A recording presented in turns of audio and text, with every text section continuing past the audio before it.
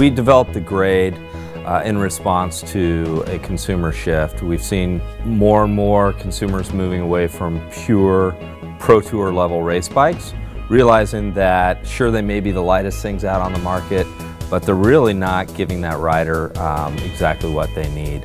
Those riders want to be able to spend a couple hours on the bike.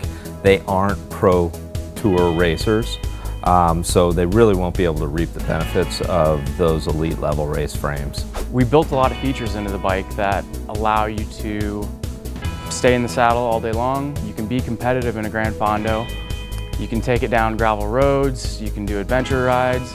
It's kind of just a really high performance bike you can take out and get rad on.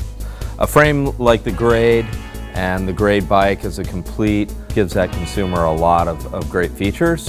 Disc brakes, vast tire clearance, and its simplicity and user friendliness really just make the bike that much more versatile for the everyday cyclist. Not only did we reduce the rear triangle with triple triangle, making it smaller, but triple triangle also allows us to take the seat stays and place them outboard on the seat tube. More traditional frame designs would take the seat stays and bring them to one focal point on the center of the seat tube, which tends to transmit more road vibration up to the rider through the seat tube.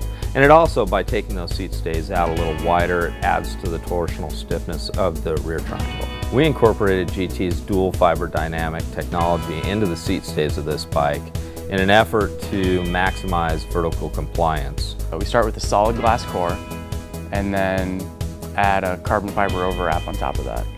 The benefits of having a solid glass fiber core are that we can get a really strong product that is also very compliant.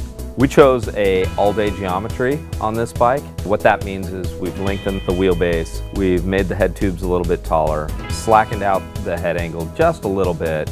So what that's going to do is that's going to give you a lot more stability later on in the day when your body's suffering from fatigue. We chose a 15mm through axle up front on this bike to do a couple of things. That's going to help in steering precision as we build in as much vertical compliance into the front and the rear end. We are also looking for plenty of steering and pedaling stiffness.